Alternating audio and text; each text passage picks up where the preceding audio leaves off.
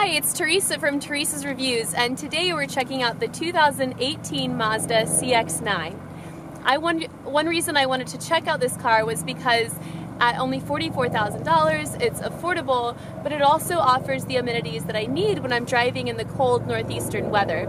For starters, the steering wheel is heated, and that makes it much more comfortable to drive to work in the morning. You can also heat your seats, and there's heating in the back so the kids stay warm too.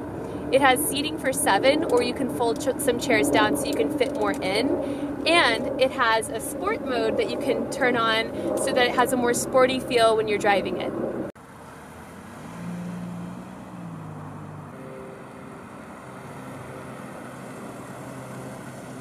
And this is to show how roomy it is. It can easily fit 7 people inside, or if you're heading home with your groceries, you can flip these chairs down by pulling, pushing, and then you've got all this extra space to bring everything home.